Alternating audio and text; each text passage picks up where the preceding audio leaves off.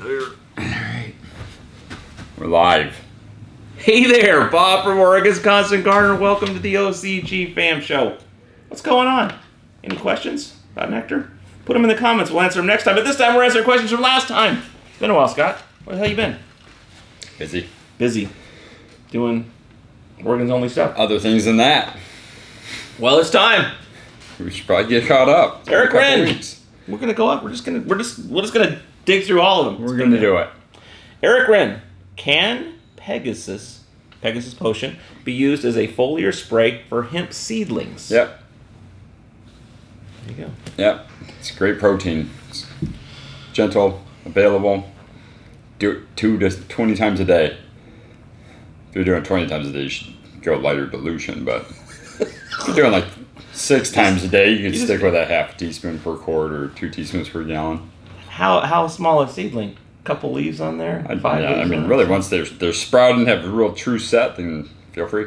Just go nuts. Yeah, I mean, you don't want to be doing 900 parts per million of Pegasus or directly out of the bottle, but, you know, if you're just... What do you use, like a little mister thing? I mean, you use like as misty as it gets, and you kind of go over the top of all of them? Sure. Okay. Well, yeah.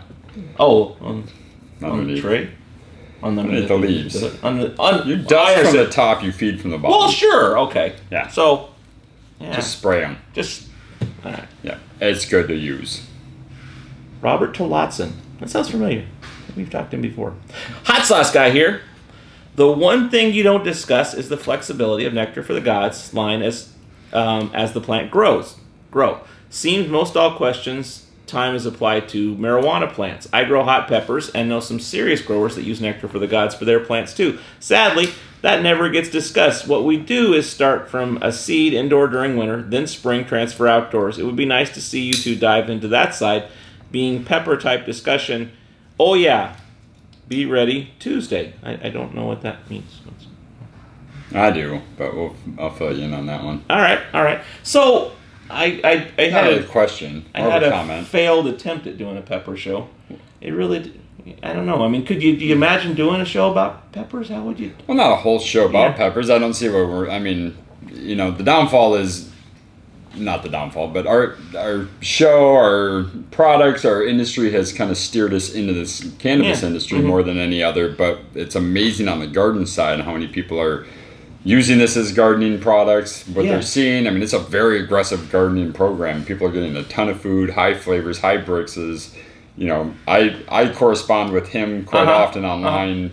Personally, I have, you know, we've got Ford's Fiery Peppers, or we've got, I got this gentleman, Dave Miner, who's apparently really well known in the hot pepper industry. I mean, I've seen videos where they're all eating his peppers at trade shows, calling all these guys out. It's a very much the same community as cannabis.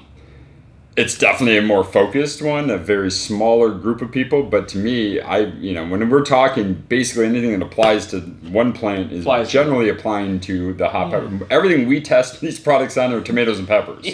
So the whole thing is designed around tomatoes and peppers. Since cannabis growing, we're not going to risk our whole company on growing illegal plants. Sure. So we focus on peppers, tomatoes, responses, Brixes, production levels, yield levels, and it's all based on peppers. And generally hot peppers, because we get so many more hot peppers than a bell pepper or sweet pepper. But these guys take hot pepper growing to a level that's beyond normal. Well, I think, it naturally goes to cannabis, because in your mind when you're doing something this intense, you're thinking about a high-value crop. But any crop's a high-value crop if you're going to eat it. Well, it should be. If it's a low-value crop, you probably have cancer. But the other thing, too, is most indoor growing is focused around cannabis, because that's where people did it to hide it for so many years. It's like, well, I'll do it in my bedroom. And the guise of And so a lot of pepper growers, they just do the one-and-dones outdoors. Very few are doing high-intense indoor. I mean, to spend that much money on lighting, environmental, all the aspects of growing indoors is expensive. Pest control. And for a pepper, it's like now your jalapenos are, those are $3 a piece when you factor in all the time, money, energy. But knowing where your food's grown, knowing that it's not being sprayed by something in the air, your neighbors using Roundup, any of the other crap, there is that benefit of growing all your food indoors. Sure. Well, and I think a lot of them too, with any crop like this, they're slow to grow, and so they start indoors. to hit the weather. I mean, if you want to yield, yeah, especially. See, I believe he's down in Nevada, so he's got a really amazing pepper growing environment and climate. I mean, they like hot, they like long nights, hot summer nights. We have the moisture, or we don't have the longevity, so we should be starting. Our tomatoes and peppers should have been started. They should be ready to go out in June, and they should be plants. I mean, they should be setting fruit and developing, or so we're not going to get enough off of them. But yeah, I mean, we should do more on it, and there's definitely always a parallel between what we're talking about and how plants respond, whether it's tomatoes, peppers, cannabis, hemp, doesn't matter. We test everything on peppers and tomatoes, so yes, it works. That's kind of how we work on it, yeah. And we know it works for your stuff, because he was the one that had the chocolate chip cookies. Oh, those were delicious. And the green hot sauces that we can't keep in the fridge, because between me and the amigos and Emily, we consume it, so. Nice. Yeah. Well, that's pretty cool. All right. Minmo Bro Show. Question. I am doing a slurry test every 3 days because of low pH. Am I damaging my roots by digging that much? Also, my low pH is getting to be an issue. 3 weeks now of feeding around 7.2 and still at 6.3. Should I add lemon juice to be able to add more ollie up? So let's take these three things. So first of all, doing a slurry test every 3 days, you're digging around in the dirt there. Is that a... I mean, every 3 days seems a little excessive. Yeah. And 6.3 isn't... That's okay, right? I would stop doing slurry tests at 6.3. You're in range. That's a good thing. How are the plants looking? I guess email me at thebeard@organsonly.com. I want to know... I guess I would have a few more questions for this one. 6.3, I'd say you're right on point. What are the parts per million of those slurries? That might be one of the issues we're seeing. At 7.2 constant feeding, you're relying on that 6.3 to be your delivery, because at 7.2 your calcium's still not available. I mean, you're beyond availability at 7.2. Yeah. So you might be starting to see some type of nutrient issues just because of the constant 7.2 waterings. Okay. I would not add more. So are you saying that you'd want to still be, even though you're pulling up, you're not going to go to 8 or 7 or something. You want to still be in range so that you get some feeding to them. Because when you hit them, when you hit them that hard, you're not feeding them, you're correcting them. So at that point, you should just be watering at 7.3 with Olympus up. Yeah. Or, start with, so if you're just watering, yes. Drop your pH with, even lemon juice, whatever. Okay. What do you say? A lemon juice for a pH drop. So if you drop your lemon juice with a little lemon juice or Hades or whatever, even a little bit of Herc, get it down, add in some Olympus up, and then don't soak them, just get the top layers wet. Because we want that Olympus up to go in there, and that non-soluble form of bicarbonate is going to sit there and react to the pH and buffer it back up. If you keep soaking it, it's pushing it past where you're even doing the testing anyway. All these teeth are driving me crazy today. No adhesion. I hate it when that happens. Yeah, I feel like a 90-year-old woman's like, I eat some taffy.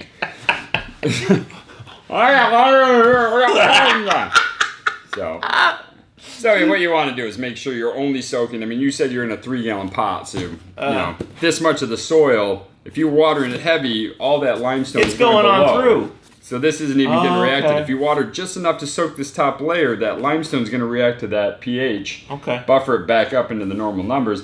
6.3 is a good number unless you're seeing issues, but I'd like to get to the bottom of why we're seeing the issues. Well, he's just getting to that. So if you're lowering you're trying to get your pH up, you would do it with just the water and the ollie to get on that, and then do a feeding. Well, I mean, if you're really low, yes. Yeah. If you're like 6.1 and aiming for 6.4, I would just do multiple 6-7 feeds. But still in with range. Food. In the 6s still. Yeah, because if I'm going beyond 7, I'm missing out on all my nitrogen, my phosphorus, my potassium, and we're calcium phosphate. So that phosphorus is bound to a calcium, so that 6.2 to 6.6 range is ideal. Yeah. So would you use the Herc instead of the lemon juice if available? Depends. I mean, again, if you are, because if I'm not trying to feed them, I'm just trying to correct the pH, and I only have to bump it a little bit, then I'm putting that pH down with that Herc to get it low. I mean, you could. It's just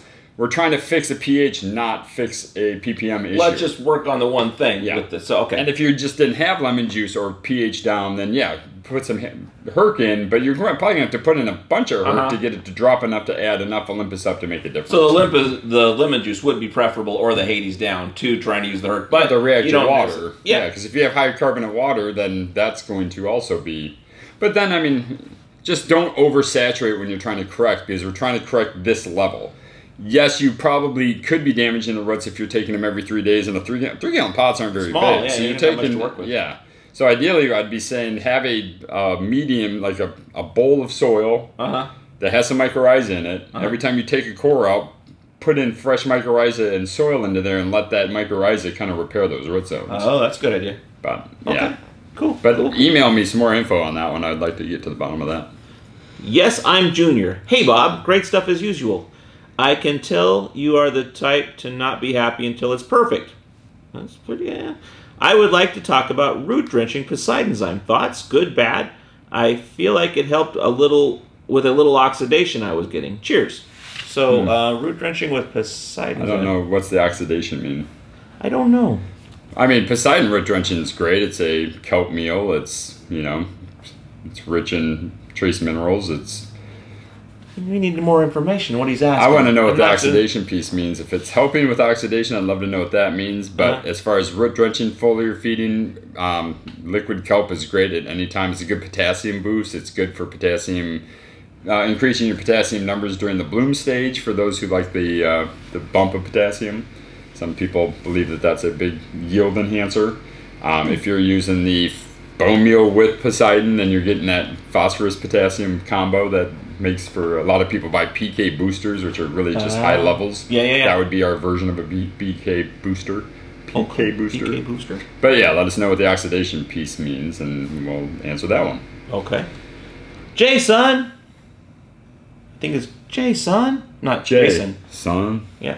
I've used up most of my sample kit. I'm switching over to Cocoa, planning on running Medusa, Gaia, Herc, and Zeus. No BK at this time. If you could add one more bottle, what would it be? Athena's? That or Demeter. I don't think we've done that. We have definitely, but the Demeter is if you were trying to drag more magnesium out of that cocoa, in addition to other benefits of it. But is that a common thing, I guess is what I'm asking with the magnesium? It's a perception, it seems like. Well, no, I mean, these plants are hungry for it. Yeah. And most people well, not most people. A lot of people will overdo it with the idea that this is what the industry has told us. That's what I'm getting at. Yeah. But Demeter's is also, calcium is a far more important building block of the cell than amino. I mean, they're both very important, but calcium will bring in the aminos, and there's aminos in Medusa. There's aminos in, just from all the materials we use, all the meals we use, there's natural amino acids that are occurring. The soil will have natural amino acids as well. So if I had to pick one, I would say Demeter's before Athena's. Okay. Then I would run Athena's. But not about the magnesium issue, just about the other calciums and stuff in there. It's the broad spectrum of I'm trying to get more stuff to chelate from the medium itself. Sure. So I'm using multiple forms of calcium to do the chelation. Not whether it's potassium, magnesium, whatever. We're just giving more ammo to chelate more from the soil. Is there anything else in the conversation? Aphrodite? No. Not if you're going with Spartan to go to Greek. No, Demeter's probably I would follow that row, and then after that, Athena's. Then we're going into the Aphrodites, possibly Kraken, possibly. Yeah. Okay. Yeah. Cool. Tony Polanskis. Hey Scott, I'm using advanced Nectar schedule with BK. I am soil drenching only. My one strain is stretching and doing too well. My question is, will the stretching continue even after the 3-week stretch using BK? Excessive height will be a problem in my tent. It usually calms down, depending on genetics. It should calm down. Okay. Because there's usually a precursor to when plants hit that 24 down to 18 or 12 hours. They tend to want to stretch out to that light because their light has reduced. Okay. Watering it in, that's how, we've talked about this on episodes past, that, if you're foliar feeding chaos, it promotes stocky, internodal spacing and branching. If you're water drenching it, it promotes elongation and growth. So if you're in veg and you want them to grow fast and tall, you water it in, you don't spray it. If you want to create a lot of flower sites and create a smaller canopy, then you foliar feed and then wait till it bloom to start watering it in. He sounds like he's been watering it in. Yeah. If they're getting too big, I'd stop watering it in. Right. Turn your lights, or if your light's already switched and you've reached the height you like, then stop watering it in. Wait for them to actually set fruit, and then start watering it back in when the fruit. Because whatever stage they're in, they're going to promote more of that stage. More of that stage. So if they're in the stretch stage, they're going to stretch more than you want them to. If they're in the production stage, they're going to produce more than you want them to. No such thing.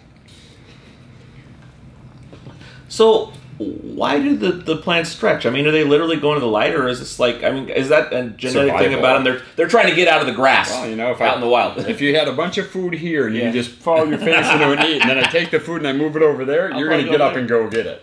So light is the food, and if the light goes up, the light starts diminishing in length, then the plants want to find it and go get it.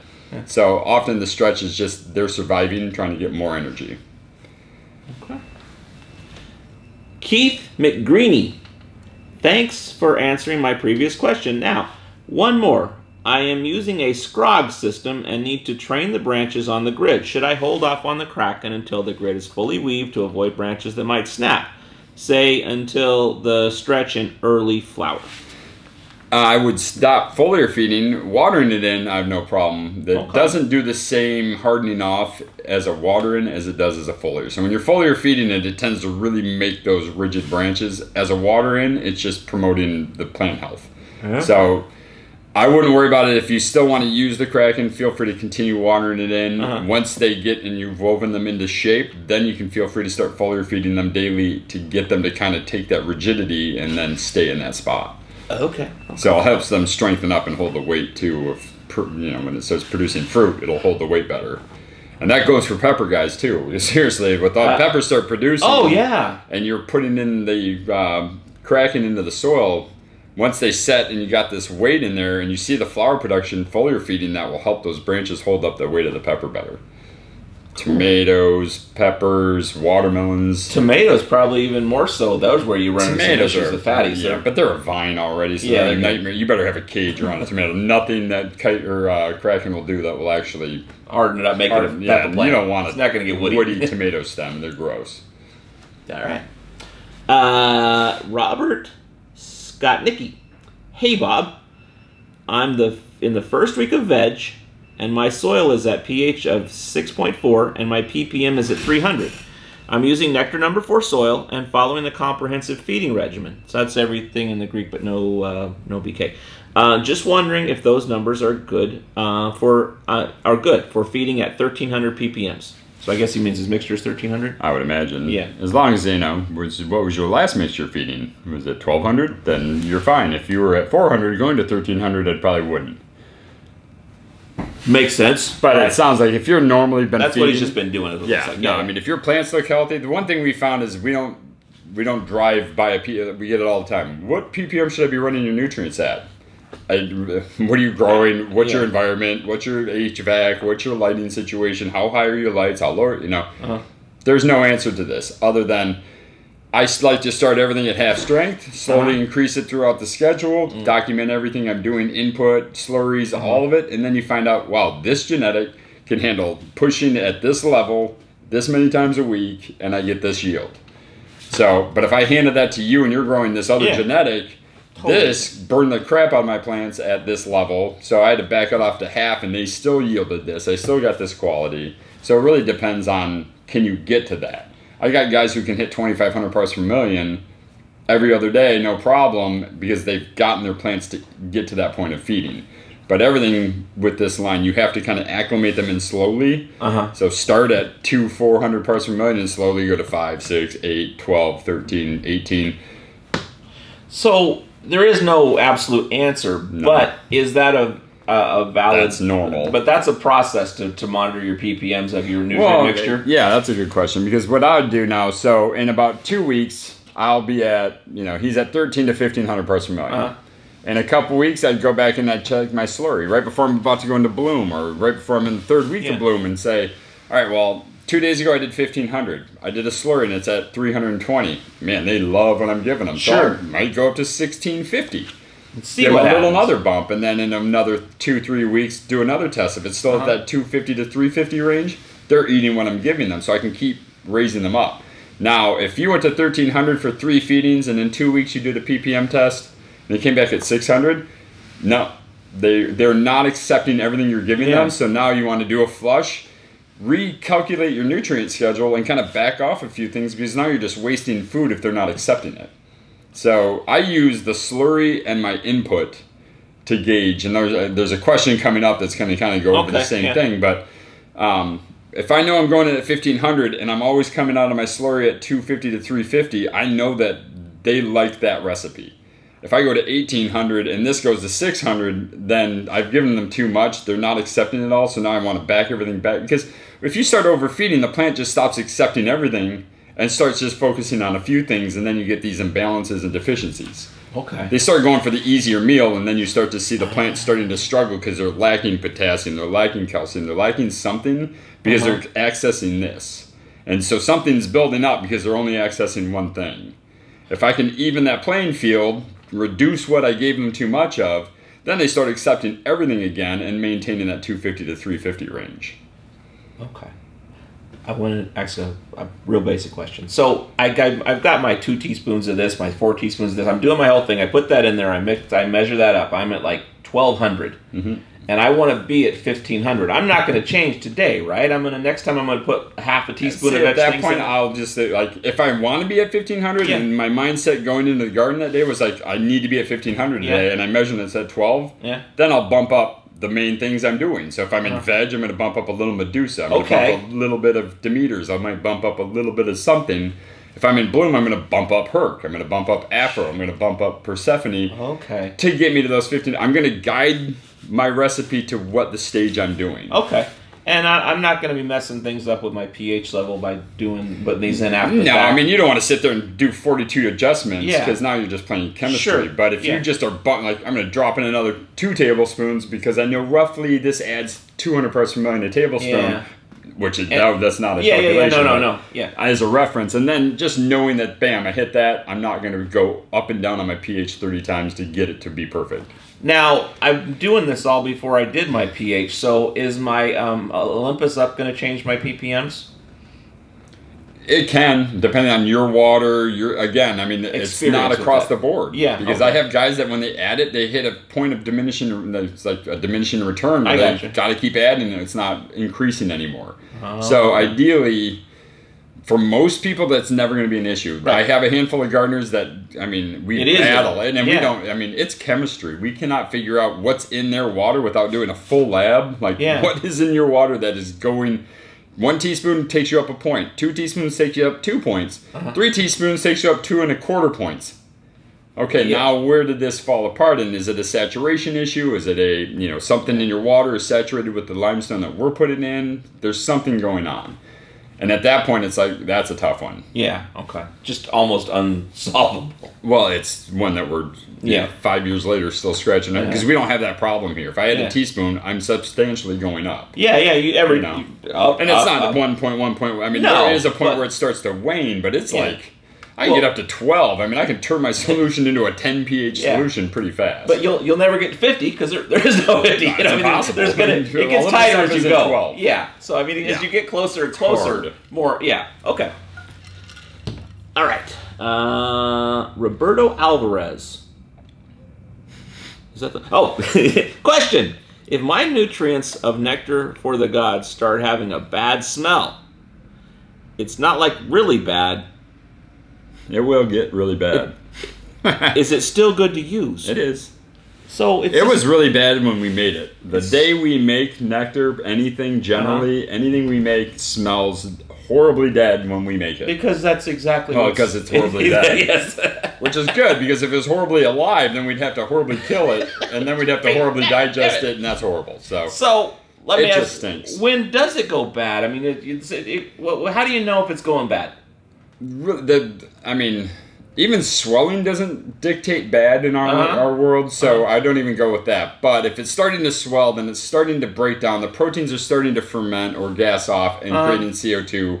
So usually that's the first sign that it's spoiling. Okay.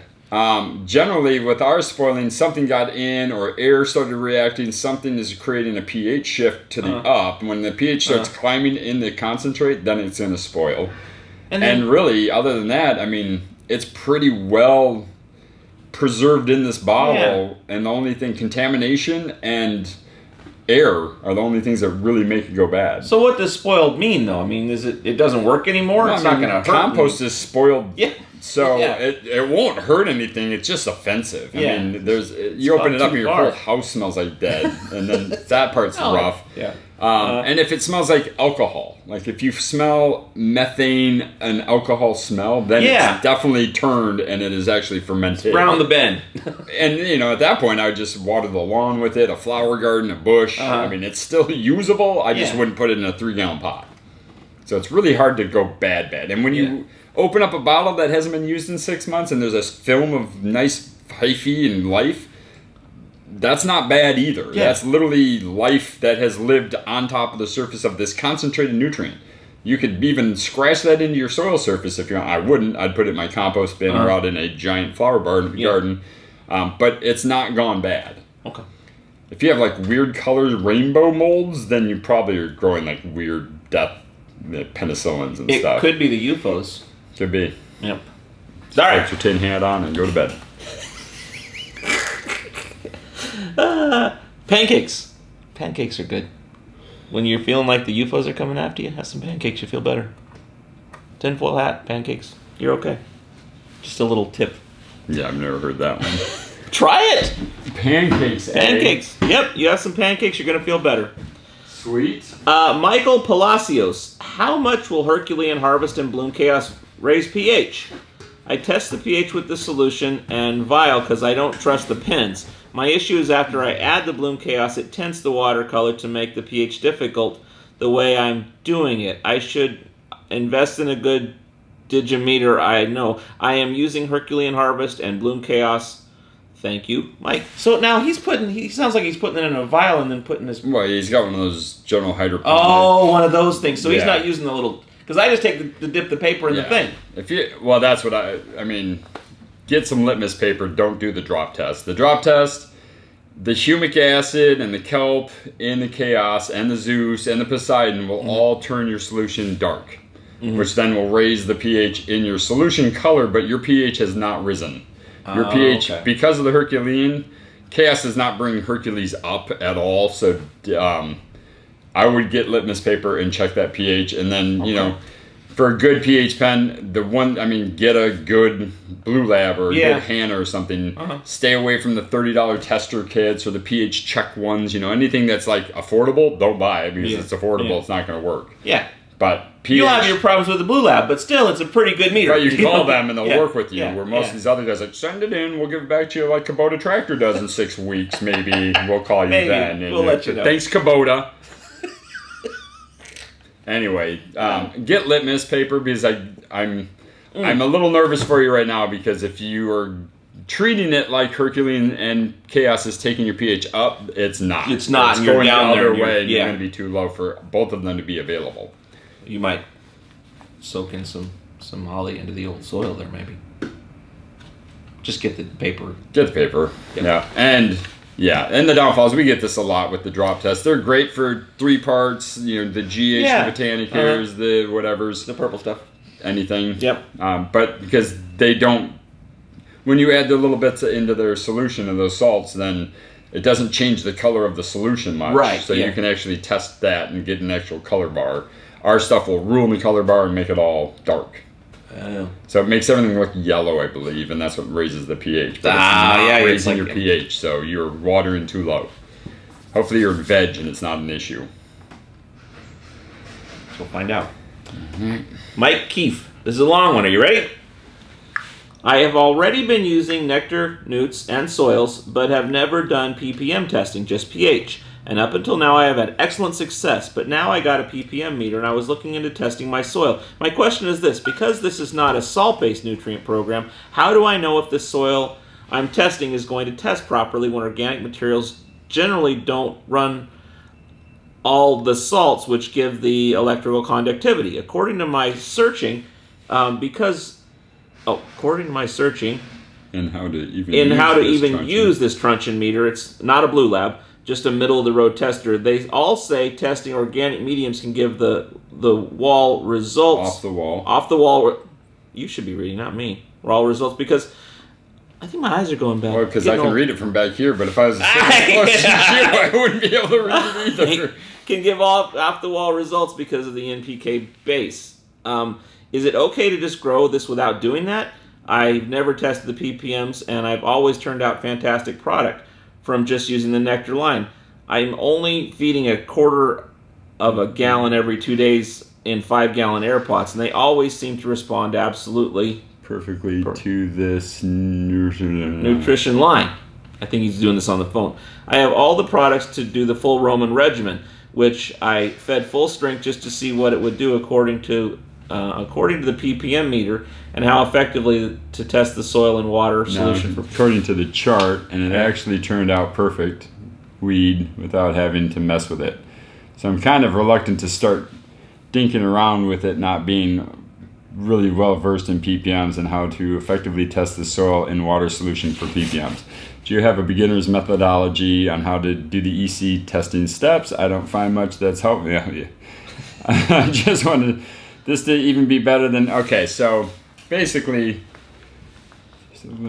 there's no link. The downfall is our nutrient line is different. You are right. Yeah. It does not, you know, with a lot of people, a lot of nutrient lines will run off of a ppm or an EC. You know, if you're running our line, this is your parameters for ppms and EC. Yeah.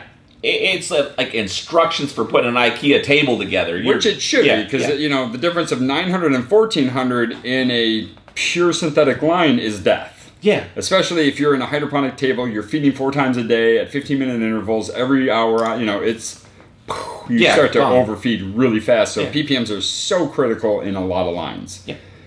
We use ppm meters and TDS meters and EC meters, however you want to measure it. That's what we're doing. We're measuring a reference point. We're not trying to say you should be at 900 parts per million by week 5 of bloom with every single plant grown on the planet, because that's ridiculous. What we're saying is it's nice to measure that your plant in your garden, in your environment, that in veg you got them to 500 parts per million and everything was awesome, and the slurries that you took at the end of that were at 300 parts per million, so they loved everything you gave them. When you got into bloom, you started increasing, and you're using that truncheon, which isn't really a middle of the line. You bought a nice truncheon. Those are great tools. I love them. They're super easy to use, and they're a reference. You put it in, it gives you the number, you're good. Easy to clean, easy to, anyway, back to reality.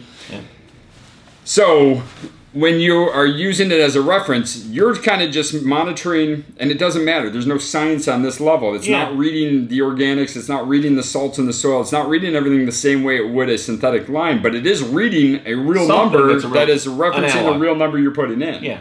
So if you're watering at 1200, and going back to the earlier in this video, you're at 12 here and it's at 250 to 350 here, you're feeding them and they're loving it. If you're at 1600 and this goes to 600, 800, then they're not taking it all, so don't waste your food and back it off. Use your truncheon strictly as a reference piece. So it's more the movement of the number than what the absolute number is. There is no absolute number. We have guys literally that push over 2,500 parts per million. If you did that today, your stuff would burn up tomorrow. Because that's too much nutrition. But if you go 200, 300, 500, 700, 800, 950, 2,000. You can slowly get them up to there where they're eating more than you can want to give them, and then see what your yield does.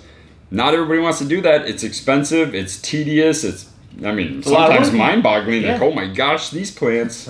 You know, that's it. Is Frank, we gave him his 4 last year. And he was up to like 2,800 parts per million because he has no concept of like, that stuff's going to taste terrible.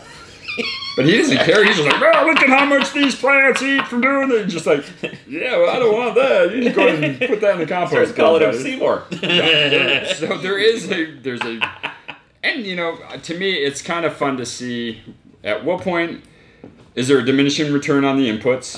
You know, because what's the point of putting in 2,400 parts per million if you're only going to get 2 pounds of light? Or, you know, if I can get that with 1,200 parts per million, I'm saving a lot of nutrition by not overdoing it the whole time. And a lot of risk that you would have had of it and work that you would have done to do all of that. So, really, use it as a reference. It's a great tool to have. It's going to be the first thing everybody ever asks you if you have a problem in your garden is what's your slurry numbers, because we want to know that 1-to-1, what's the pH and ppms. Yeah. And that is a very, because, you know, somebody else had asked, what is this even measuring in the soil when you're doing these TDS or these, you know, it's all... Everything on the planet is made of salts, acids, and amino acids. So here's the reality. As things break down, you have a salt that becomes available. Yeah. Cocoa fiber breaks down into a salt and aminos. Everything's breaking down into an element. So as microbes are digesting all that food that you put in, all the organic acids we put in, and everything that's built into the soil, those microbes are making that salt available. That salt becomes available in the soil to where you actually have a readable number. You're reading what has been digested and is made available. If that starts getting too high, the plants can't access it evenly, so they just get lazy and start taking in the simplest meal, and they stop eating potassium. They stop eating or uptaking potassium, calcium, you know. Things start to get pushed to the side to take the easier food. So that's the issue when there's too much there, is that they get the easy stuff instead of hard stuff. And so we're not trying to starve them, but we're trying to give them just enough so that they'll eat healthy. If you were 400 pounds, like last month, before the fat and we put a giant bowl of pudding right here, and then we put a bowl of soup right here, I'm gonna eat the then pudding. we put a salad over there next to that cow that you have to... That's too far. Yeah, so you're just going to keep taking in the fat stuff because it's easy and you don't have to get up and do anything. So plants, although they are incredibly vigorous, they're very responsive, once you overload them with lazy... They take the easy, lazy meal. They're the path of least resistance is, I'm going to take that salt. It's got the mineral content. It takes the water in and out. Oh, I love salt. Yeah. So get rid of the salt, and then you can start ramping up your nutrition. Okay. I think that's a show. That is. However, back to Tilston. Robert Tillotson. Yeah. So he sent us something. He said, whoa! For Tuesday. Which were a day off. Or a few. Okay. I was out of town. I went to a special event with my son, so we weren't here for last week's show. So he sent us something. What's that on top of it? It looks like a good sale, 4 for 1. This is a newspaper. I've heard about these. Yeah, Rallies in Bel Air. Oh my God, I see her. Got some corn. Yeah, corn. Yeah, Rosita's 5 for 5. $1 cans of beans down there. Oh, look at that wine, 30%. They got tamales, $2.49. Oh, but no. Pork loin, baby back ribs. Hell yeah. 2 pounds for $5. Some wine here. You drink much wine? No, don't drink. I don't drink wine either. It's very rare. If you see me drinking, then you might want to just hang around because it's going to get pretty interesting in the next hour. So I'm really good at it. Cool. So he makes this stuff. Remember? Yeah. It's delicious. This stuff. Good stuff. It is such good stuff. And he makes these. What are these? Cookies. Well, I know they're cookies. They're not green cookies. Okay. They're fun cookies. Fun cookies. Oh my gosh, you like way overdid it, dude. That's incredible. I get these into the... Ah, buddy. Put on some eggs. We're never upset when people send us food products on the show or at Oregon's Only. That's at 3661 Olympic Street, Springfield, Oregon 97478. Send food. Nothing green. I don't eat the green. Don't just show up. We just do the keys. You can show up, but that wouldn't... It won't go well. You might want to call ahead. We're an open carry state. Draconian security measures may be taken. Yeah. Frank does patrol the property. And he's not the homeless guy in the corner. No. All right, we're supposed to eat one of these. All right. I hope I don't die. You're not going to die. Wow. You're probably going to shit your pants, but not die. Man, you want all of them. What do you mean I want all of them? This is a big one. Oh, man, it's hot. It's not hot. Yes, it is. See,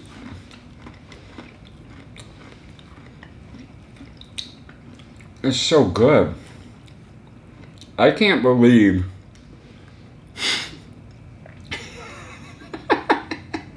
is it that hot?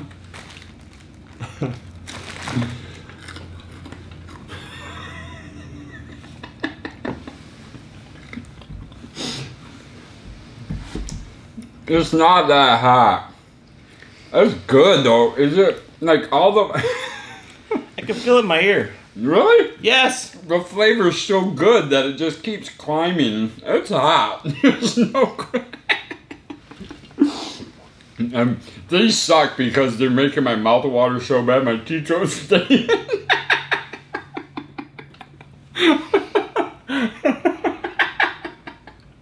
How you doing, Bob?